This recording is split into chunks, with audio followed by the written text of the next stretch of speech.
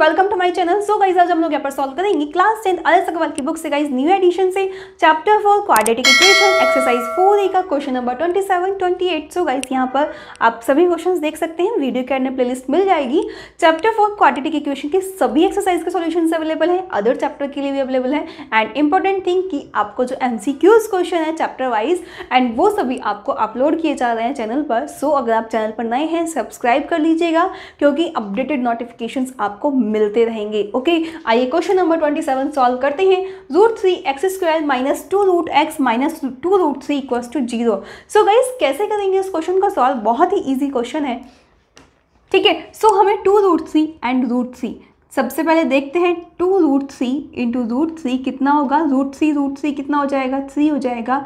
That means आपका 6 हो जाएगा। नाउ 6 के ऐसे फैक्टर करने हैं जिनको ऐड या सम करने पे क्या आए? 2√2 आए, राइट। तो अब आपको मालूम है 3 2 जो 6 होता है। अब इसमें से टर्म को ऐसे बनाना है कि ऐड या सब्ट्रैक्ट करने पे 2√2 आए। इट मीन्स रूट में कौन सी वैल्यूज आनी है? 2 की आनी है, ठीक है। तो हम 2 को क्या लिख लेते हैं? √2 इंटू √2 लिख लेते हैं, चलिए। लेकिन आपको ऐड या सब्ट्रैक्ट करने पे क्या लाना है?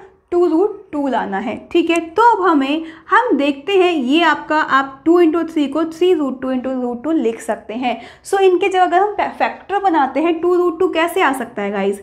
अगर आप 3√2 माइनस √2 करें तो √2 आ जाएगा ना। देखो अगर आप √2 माइनस 3 नहीं आया कुछ भी, दैट मीन्स 3√2 और एक √2 आपका फैक्टर ऐसा हो गया। अगर 3√2 में से आप √2 माइनस करेंगे तो 2√2 आपका पॉसिबल है कि आ जाएगा। सो ये हमने यहाँ से फैक्टर को उठा लिया, राइट। तो इस तरीके से आप साइड में करके देखेंगे तो आइए अब क्वेश्चन हो जाएगा बहुत ही ईजी। 2√2 को हम क्या लिख देंगे? 3√2 minus √2 into x minus 2√3 equals to 0। अब ये क्वेश्चन बहुत ही ईजी हो गया। √3x² minus 3√2x minus minus plus √2x minus 2√3 equals to 0, ठीक है। नाउ गाइस फैक्टर करेंगे, ठीक है। तो आप देखिए यहाँ से √3x² यहाँ पे √2, 3 को क्या लिख सकते हैं? √3 इंटू √3 लिख सकते हैं, ठीक है। नाउ यहाँ पे भी 2 को क्या लिख सकते हैं? √2 इंटू √2 लिख सकते हैं। नाउ गाइज √3 एंड यहाँ से √3 कॉमन ले लेंगे एंड ये आपका इंटू में √2 एज इट इज़ रहेगा। सो एक √3 यहाँ से ये और इसे कैंसिल कर दीजिए जिससे कि कॉमन आ जाए। एक x कॉमन आ जाएगा तो ब्रैकेट में यहाँ से क्या रह जाएगा? √3 आपका बाहर आ गया तो x रह जाएगा माइनस √3 इंटू √2। दैट मीन्स क्या हो जाएगा आपका? √3 इंटू √2, डायरेक्टली आप √6 लिख सकते हैं।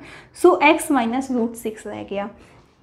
प्लस यहाँ पे गाइज 2 को आपने ये लिखा, √3 आपका एज इट इज़ था। अब आपका √2 यहाँ से कॉमन आ गया, इसको कट एंड एक √2 यहाँ से कट कर दीजिए। तो √2 आपने कॉमन ले लिया, ब्रैकेट में क्या रह गया? x माइनस √2 इंटू √3 क्या हो जाएगा? अगेन √6 हो जाएगा equals to 0।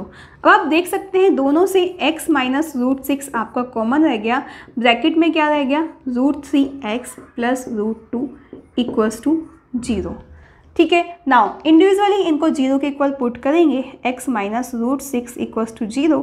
So x equals to √6। यहाँ से √3 into x plus √2 equals to 0। So √3x equals to minus √2। So x equals to minus √2 upon √3.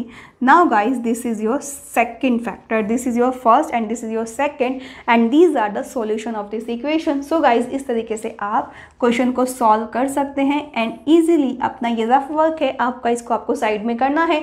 ये है आपका क्वेश्चन का सॉल्यूशन। सो इस तरीके से क्वेश्चन नंबर 27 कंप्लीटली सॉल्व हो जाता है। नाउ क्वेश्चन नंबर 28 सॉल्व करेंगे। सो x² minus 3√5x plus 10 equals to 0। Now guys कैसे सॉल्व करेंगे? यहाँ पर 10 है, यहाँ पर कोफिशिएंट वैल्यू 1 है।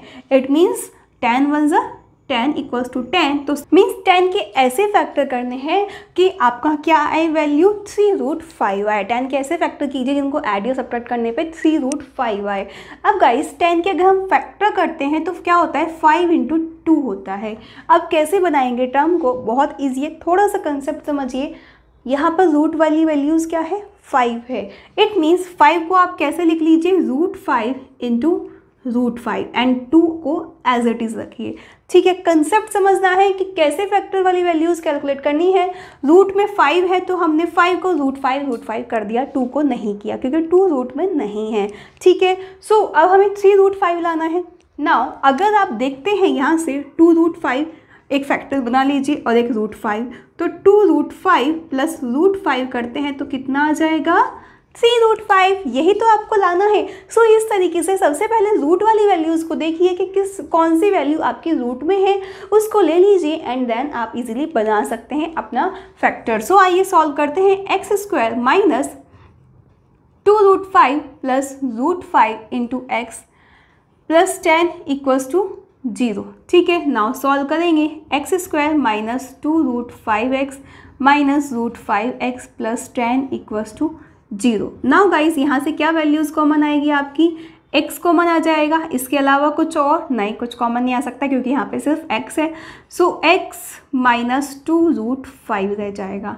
नाउ माइनस, अब गाइज आप देखेंगे 5 को क्या लिख सकते हैं, 5 इंटू 2, 5 टू 10 होता है एंड आप 5 को भी √5 इंटू √5 लिख सकते हैं। क्यों? क्योंकि यहाँ पे √5 है, इसलिए हमने 5 को √5 में कन्वर्ट किया, ना कि 2 को नहीं किया, कोई ज़रूरत ही नहीं है। सो यहाँ से √5 आपका कॉमन आ जाएगा। यहाँ पे क्या रह जाएगा x, माइनस बाहर कॉमन लिया तो यहाँ पे क्या हो जाएगा, प्लस माइनस माइनस हो जाएगा।